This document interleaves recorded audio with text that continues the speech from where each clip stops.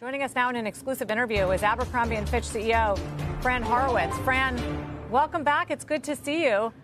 It's been a bumpy ride for consumer and retail earnings this quarter, but you're really a standout performer. Why is that happening? Well, first of all, excited to be here. Obviously, a nice Q1 that we delivered. Great buzz going on campus today. It's just a good point to bring your associates back. Loving to see all the smiles and all the energy that's happening here.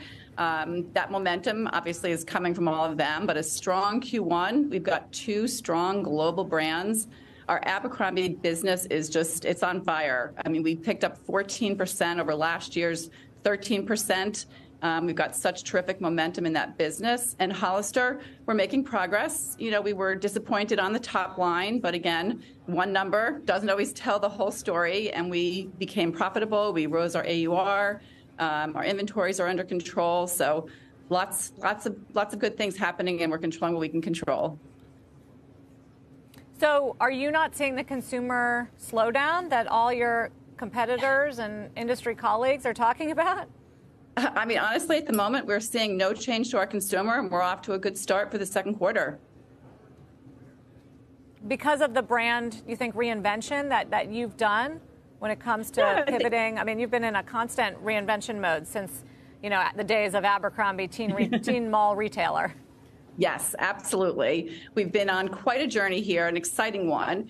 The Abercrombie brand, you know, it's not the brand it used to be. It's a lifestyle brand. It's not just a jeans and T-shirt brand any longer. The consumer is coming to us. They're loving our product. We've expanded into all sorts of new categories. She's buying dresses from us. I mean, our dress business is off the charts. We've actually become a destination for dresses, depending upon the occasion that they're looking for. They're also coming to us to go back to the office and where to work. We've got a terrific pants business in both men's and women's. You know, we turned the women's business a couple of years ago, and now we've turned the men's business. So both genders are trending, as well as you know, geographies as well. So it's an exciting time for the brand. Hey, Fran, it's Carl. I'd love to get your take on what freight rates are doing to margin, and how and what kind of window retailers can be locking in some of these tailwinds. Yeah, we're excited about what we're seeing. It was obvious a big component to the margin that our gross profit that we were able to deliver this quarter. We've seen the rates come back significantly. Most exciting, though, is the fact that the flexibility in the supply chain is back, and that's what's important to us.